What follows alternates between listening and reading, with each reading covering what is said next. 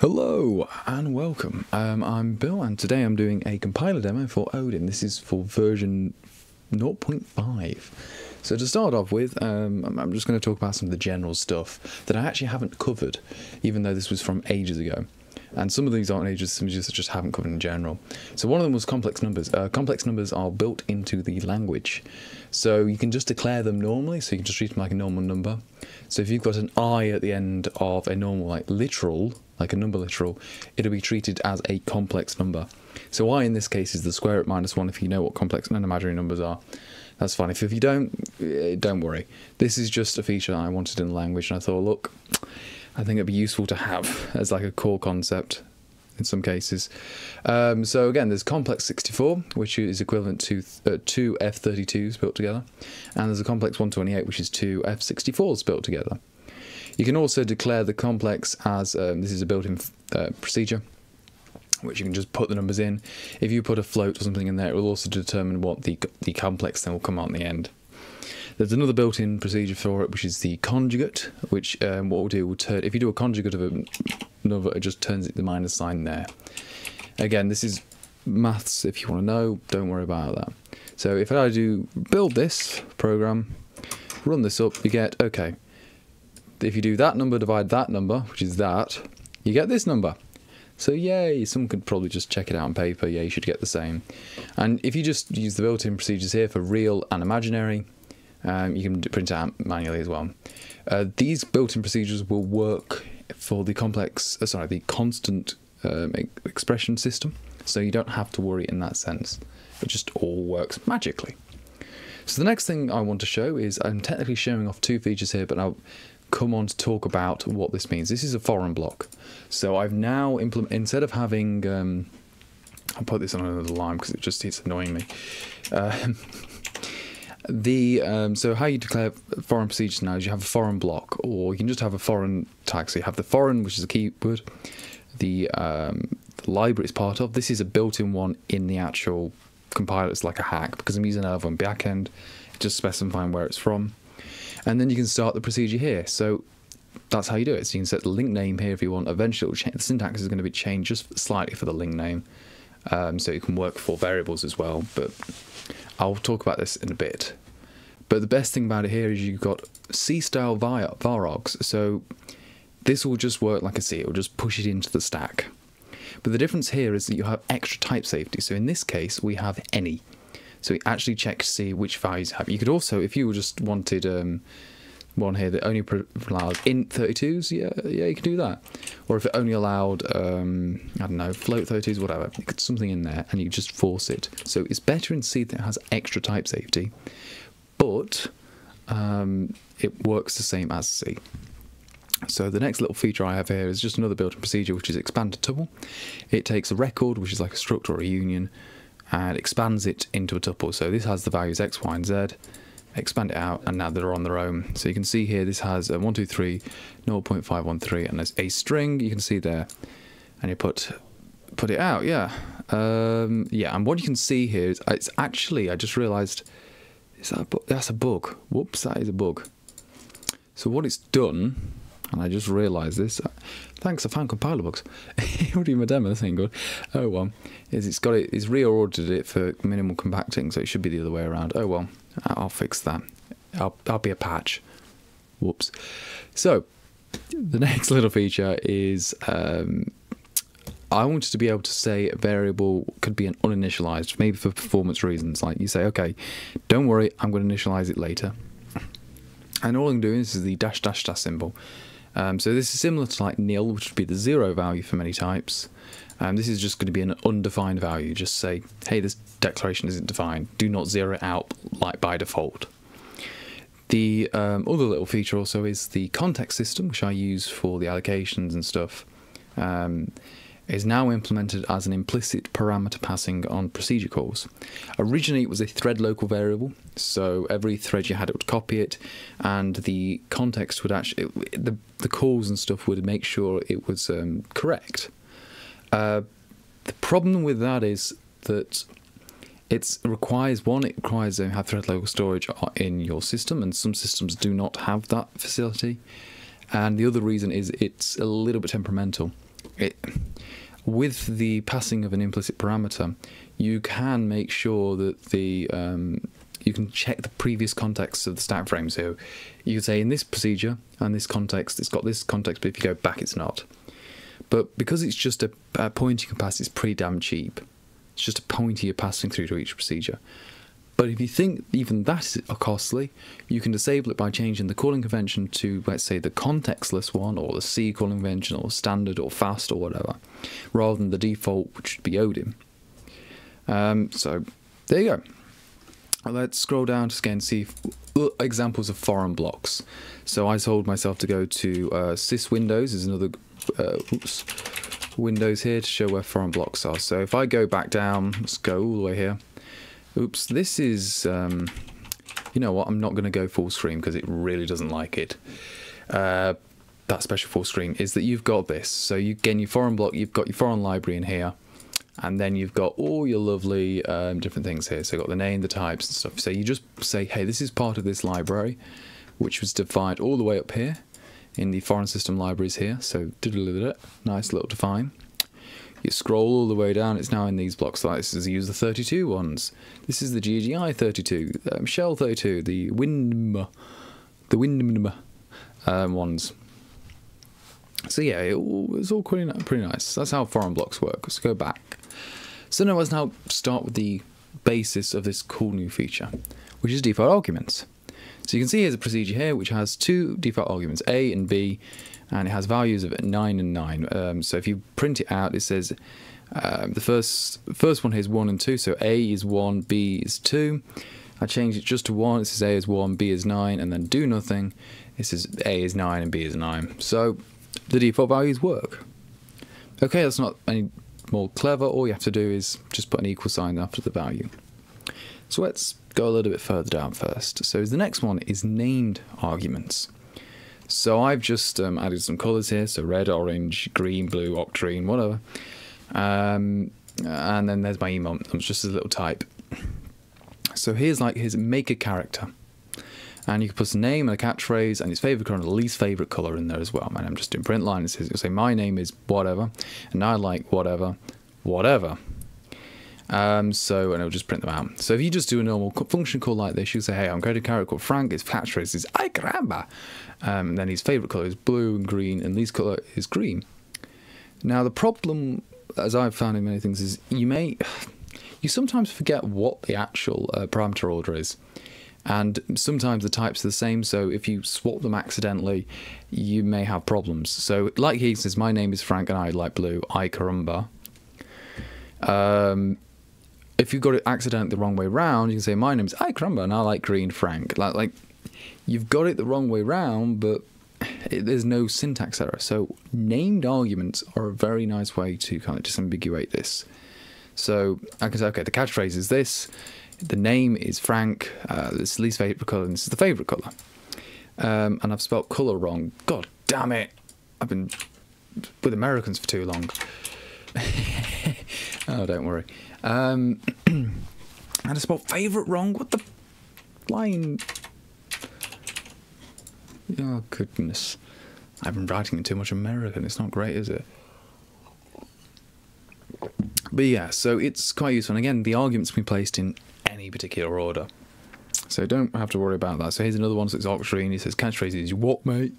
This colour screen is named Dennis.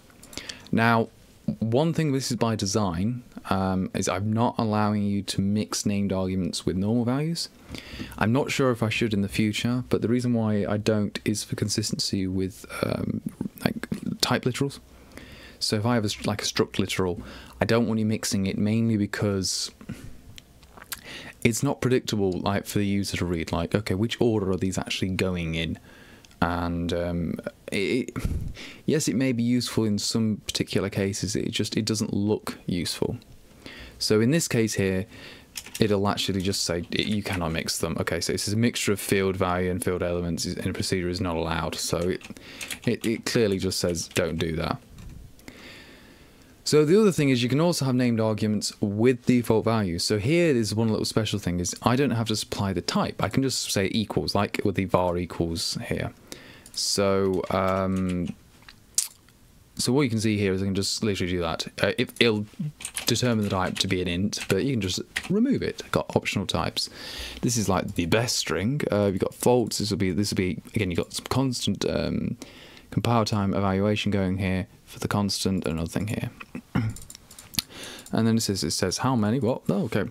So you can say numerous things. You can just say okay. You just supply the first one in. Great. They're all different ordered.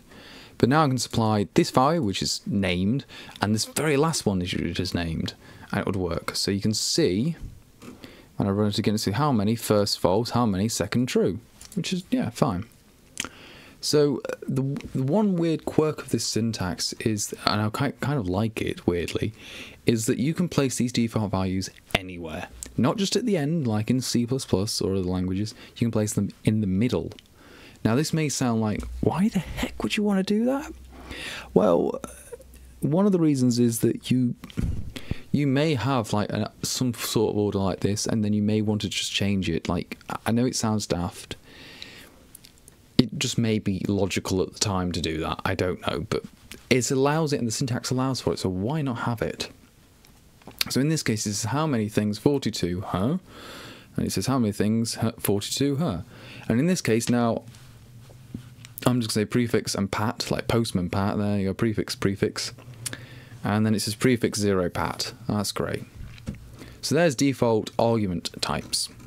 Next now we're going to default return values, which is a little bit even weirder. So now you can set default values again. So you can say first, this here returns two things. Yeah. This one's going to have a default. The first one's going to have a default value of hello. And the second one, which will be a string, which is determined here, so like it's just inferred, and this one would be, it says world.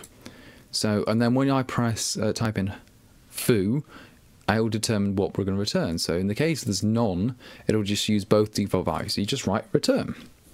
In the case of 1, it's only just going to return the first one. In the case of 2, it's going to return the first 2. It's going to actually specify the first 2. And in the case of 3, I'm actually doing the names specifically. Now, these names aren't actually variables. They are just names. These names are, like, return values are just names at the end of the day. They don't do anything particularly special. They just have, so you can just refer to them in the return value. And then by default, we just change the last one there. So if we look through here, we're going to say print the two strings here, and then here's the value from the return value. So foo0.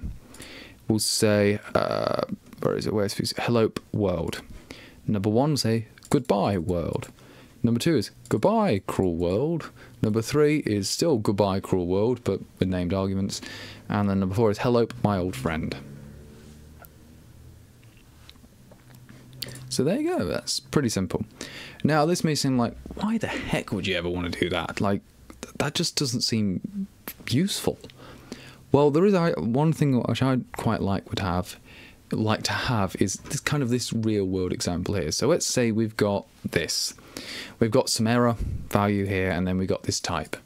So we put some function into this value, and then you have two values. So you have like the nil value, which would be the default you'd get.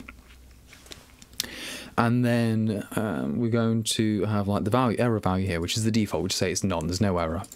So when we go through the case, we can check, okay, was this okay, whichever case it was, oh, this was error. We're going to just set the value of the error value to a specific error. And we've got the default value result. This is one of the reasons why I personally don't like maybe types or like the error union things in many other languages, because I have multiple return types. I don't really need it. Like, I don't want to like fuse the data. I can just separate it. And in this case, it's very clear, like, look, the error is being set to this, but the default value is nil. Like, you're going to be checking the error value in the end. And then you carry on. So again, they've got another error. If it doesn't work, the error is still going to be nil, but you're going to set the result explicitly to be that. Yeah. And so that's just, in my opinion, something useful. Okay. So now the other amazing feature. I'm going quite through this, so just please tell me if I'm going too fast. I've got a lot of features about it, and this is only about a third of the way. A bit of busy beaver is what I am. Right. Next thing is call location. Now, I have nicked this idea from JI, because it's useful, and I'll explain why in a minute. So, call location. So in many functions, you may want to provide the location of somewhere in the document, especially maybe in the calling location. So if we just check this thing here to begin with, let's say variable location. There's a built-in procedure which is prefixed with a hash. This is mainly just to say, look, this is actually a specialized function. It does weird things. It's not just a normal function. So you can pass it a value, and this value is like the main procedure, wherever this is actually stored. It'll give you the location. So it says main is located at where. So if I scroll down, it says main is located at, and then it will give me this entire structure. So it says the fully path value is here, the line is there, the column value is there. So it even tells you where the column is of the actual identifier for the main, and then it will tell you where if it's in a procedure. You can either just not supply it a value at all, and it will just give you the exact position of that call. So it says this line is located at this location, and it tells you what the column is, the line, whatever, and it's in the procedure of call location. So one of the cool things is this will allow you to have tell you where the call site of this procedure is. So if you set a default value using this caller location tag, so if the default value is a call location, you can even set the type to be the source code location if you wanted, but you can get rid of the type. It's a bit cleaner. So whenever that function is called, the caller location of that actual call will be passed along. So if we say the amazing 3, it says just this line here, just as, which it is, if you look at it, it says line, this is down here, you can see it's probably too small, 190, column 2, yeah, the second bit, 2 in, just asked to do something amazing. So it says normal 3, amazing is 4. Oh, amazing. But if you wanted to be like, okay, I want to set what the actual value is, so you can say, I want actually the call location is actually this procedure here. It says something else like, okay, this call location, this position here, location, just asked to do something amazing. There you go. There you go. So one of the things why I wanted this is if I've now implemented assert and panic, they are actually user level functions. They are not built in. They're not built in procedures anymore. So if I look into preload and then type in assert, this is how assert is now implemented. Again, it's probably not the best way of implementing assert, but it pretty much works.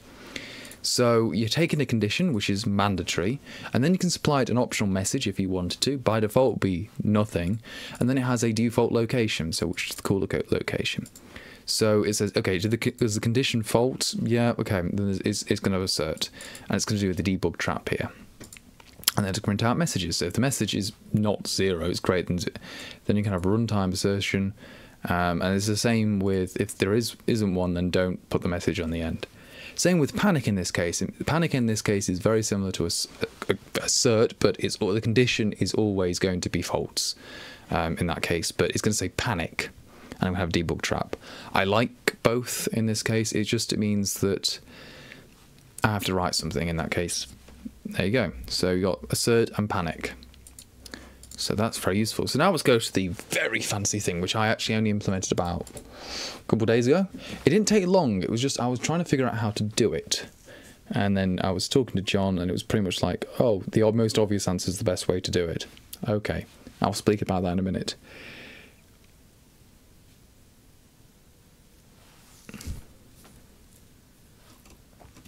So, I've implemented explicit parametric polymorphic procedures. It's a very big mouthful. A lot of people just say generics, but this is the very specific technical term because it's explicit. You're explicitly saying what the types are, and it's parametric because you've got the parameters. It's polymorphic because it would generate new things, and it's a procedure. So, okay, whatever. So if we look at this procedure here, it's called alloc type. This is identical to new. This is how I actually implement new in preload. So if you look in here and I type in new, it's the same thing. I just put an inline on the end. So what you do is you have now type here is that the type of this parameter is actually just called type, which is a keyword. So it knows, okay, I'm going to pass in a type. So if I have an int pointer here and I create a new type and just pass int, you're going to now to further free here as well. I can pass, let's say that, and print it out. You can see it works like, here's the pointer, and here's the value. So clearly it's been stored, so it works. And also, from before, named arguments work as well. So I can say the t equals f32. If I want to be explicit and say, look, clearly I need to show the name, do that as well. And there's another. Another thing is you can actually specify the type here, and then you can just use that t, which is you've defined the type, everywhere else. So here's a little add function, and it'll take a variadic parameters of that parameter, and it will just add. So here you can say add ints, and here's a big long list of ints, and you add it together. So you do this, you've got 1 plus 2 plus 3, your big triangle number, you find 21. Yeah, and that's correct. I hope the maths is broken. You could even just do it like you could do a rudimentary swap function, which you could do here. So pre-swap is 3, 4.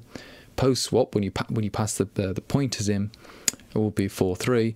But again, this is a silly example. In Odin, you'd be doing that syntax. That syntax is what you do for swap, because the right-hand side is evaluated before the left-hand side, so it will actually do it correctly.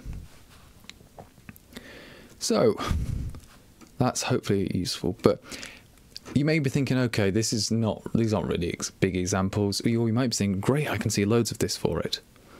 So let's go down a little bit further and do a little bit more complicated example, which you may actually see in like a real life thing. So if you have like an entity type here, and this is kind of maybe your base type, and you're using sort of like a form of subtyping. So you've got different derived types here, like a rock, a door, a monster, and these are, and the base, like the base bit of it is actually a pointer. It's not a like embedded like normal inheritance. So you've got a different memory layout.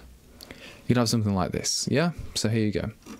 So in our entity, I should go back here, is we've got a few different things. We've got this derived thing. So this will be the pointer to the derived value, and it's just an any. And that any is very important, so we've got a little bit extra type information going on. So if we scroll down, and we go down all the way down here, these are just things with the entity manager, so you make sure you've got some extra things going on and whatever. Here's where the special thing goes on. It's called new entity. So you pass in the manager, which is just a pointer, and then the actual explicit type of the entity. And then you can see pass the type and just returns a pointer of the type. So we're going to declare new of this type. We're going to say the actual base entity is going to get new entity from the manager, generate new entity from the manager, sorry.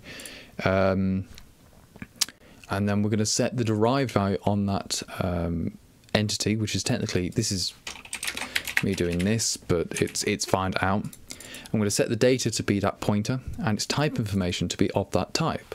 So now you can actually got extra type information coming from there, which is great. And then whatever. So we can just look at it, some examples here. So here's our manager, and here's the big list of entities. So we can say here's a new one, so we can just pass the manager in. We can say it's type, the rock is a rock, and then the positions are X and Y. I don't know why I didn't do that as F32 to begin with. Yeah, probably a reason. But again, as before, named arguments work as well. So you can say that's the manager, and that's the type, that's X and Y. And what's even cooler, especially with this, you may be thinking, okay, the type bit has to be initialized first. The compiler actually rearranges it to make sure it is in order. So you can put the type last if you wanted, and it would still work. Like, it would know that it's going to return a type, and it doesn't matter. So even if the type was used in here, like if you had an array, like, I don't know, of a type in there, it would figure it out. Like, it would know that, oh, yeah, it's fine. And that's pretty cool, because you may want to put something like, I don't know, you may be putting it in any random order. So I'm just going to append all these different subtypes into the array. And now we're going to go all the way around this. I'm going to go for each array for each entity and entities. We're going to match it to E as in the entity derived, which was that any, and then do it for each particular case. So we've got rock, door, and monster. So if we look down here, we've got rock equals 0, door equals 1, monster equals 2. And the portable ID was just the one that was added in. And you can see it actually knows it, and it's already got the type information. Now this could be used as an alternative to the union in Odin, which I use for like the type information, which is here. And this is a big union for all the stuff, and it has many of the same advantages. The only difference between a union and this like subtype is the memory layout. And the memory layout is, well, a big difference here. So you'd still have a lot of the type safety, but again, with a union, you can just pre-allocate a big chunk of memory, and then just each one variant will just use the same block size. While this one, the block sizes are completely different. So the union has the advantage you can just pretty much mem copy it in mem copy everywhere. It should work unless you've got pointers in it as well. While this version is you can't mem copy because the variants or the subtypes are completely different sizes. If that makes any sense. But again, it's one of those, which do you prefer? And at the end of the day, it is literally which memory layout would you prefer? And maybe even you've got some performance requirements or something, or memory requirements. Again, it's part of the problem at the end of the day. Just to prove that these were the actual things as well, not just got these weird entities. I'm going to put EX and EY. And you can see just rock here was 3.5, yeah. Door was 3.6, yeah. And monster was 2.1. Yeah, that's great. So you did it perfectly correctly then. Yay. So that is pretty much all of the features I've implemented, and I've gone through that quite quickly, 26 minutes. Ah, great. So the one other minor feature I forgot to ask is I've added one command line argument, which is opt. So if you want optimizations on, you can now put the level on as 0, 1, 2, and 3. That's the same as like most compilers. So if I go to the build bat file, you'll notice I can put optimization level. So its optimization is 0 to none. Let's say I want it full on 2. And then it'll take a little bit longer because it's trying to optimize it. It took an extra 2 seconds. It's just getting it to be the fastest it can possibly be. You can do 3. That's a little bit slower. I think 1 is... one's, again, it's just different things, different levels. Again, I'm just going to put 0 on just so it's fast. And 0.6 is slow, in my opinion. It's LLVM, that's what mainly. But yeah, so that's some of the nice new features that I've implemented. So that is the demo, but I've got some, just before I go on to the question and answers, I know some of already can see some in the comments, I've got a few questions to ask myself, like you in general, and where I'm going to be heading with this language.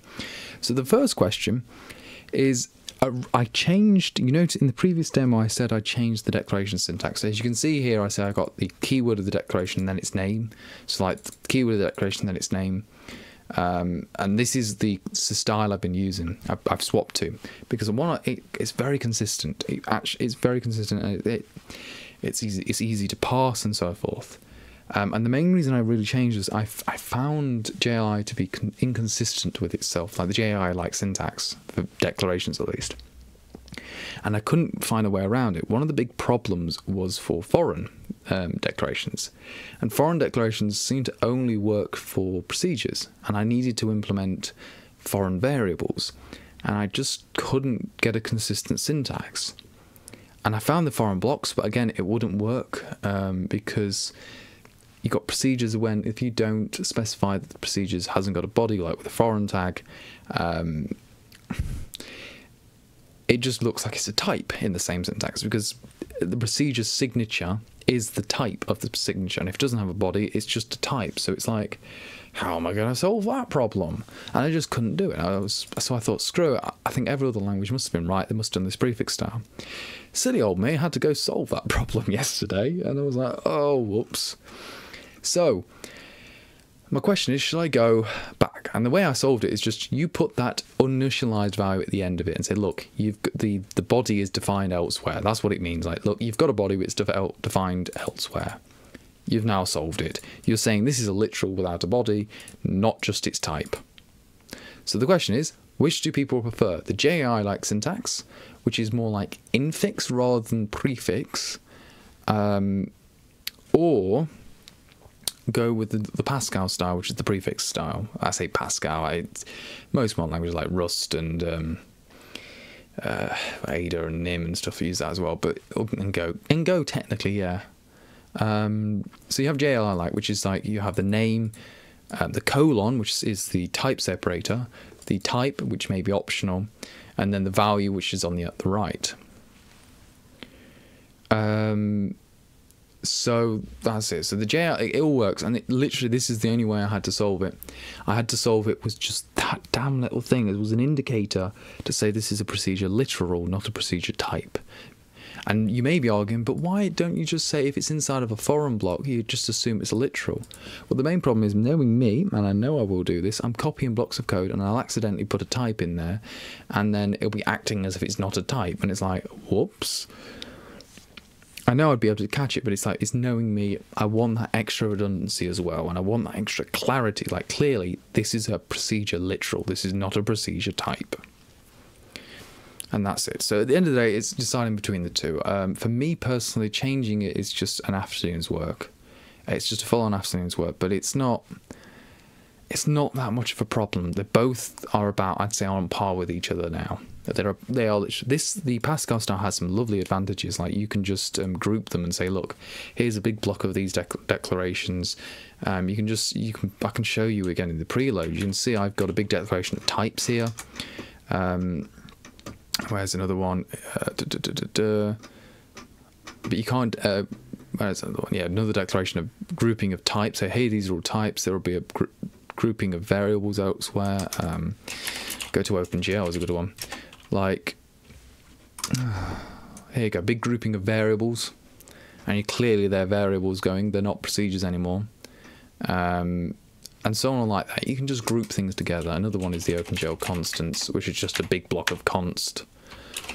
It's clear to it. It is similar to like Pascal, but with the JAI syntax, you wouldn't need to do that because it's so short. The syntax is like, it's just colon colon. Again, it's just one of those where I don't know. Other than that, the future things in the future I haven't wrote on here in general. Is I want to implement is the implicit parametric polymorphism.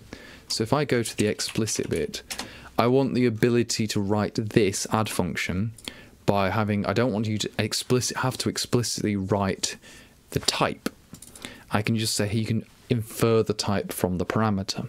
So if you pass an int, it'll say, okay, this is clearly going to be an int. Set all the rest, every other case. So it'll be the implicit, and this would be really good for many cases. One of them would be, the thing I'd use all the time would be like sorting functions and stuff like that, like, or maybe even like other generic functions. But yeah, that's one of them. The other one is also on parametric polymorphic types. So I want to say, hey, I want to generate a matrix. I pass in these numbers, these types. Great. I'll also want to be able to like the ability to bake them, so I can say, okay, this can be aliased, or this could be this parameter. There's so many things once you go down this rabbit hole what you can do, and you kind of need to do that. One of the things I was working on and got distracted when I was implementing this, I was implementing the documentation system. So I want to be able to generate documentation from just an Odin file, just from literally from the comments on the code, and say, okay, here's all the code, here's all the specialness to it. And say, look, here we go. There is the type. There is the here's the declaration. Here's the comment that explains it and stuff. And it just looks like normal code. I wanted a generalized one that works for everyone, not just special ones like you need Doxygen or whatever like on that top. Just have a built-in one and make it work. The other things I'm implementing, I want an attribute system and a tagging system. So maybe similar to C#, but maybe just slightly simpler as well, just so you can query your own code is the best way of doing it. Like, find all the things that are tagged with this, find all the stuff that has these sort of things and the extra data stored with it. The other thing is getting the metaprogramming working, which is also tied to replacing the backend from LLVM and having a custom one, because when you're doing the metaprogram, that would just be in case, like both of them. LLVM is slow, and I'd love a very, very quick one. Even if it's not optimized, I want a quick pass phase. And if you want to go back to the LLVM thing, you should be able to choose that. It'll be just like a command line argument or something, or it'll be in the metaprogramming system, whatever. So that is it. Thank you for listening to me ramble on and show some of this cool stuff. I'm just going to take literally like a minute break, and then I'll get the questions ready for me, please, if you've got any questions about what you've just seen. So, thank you.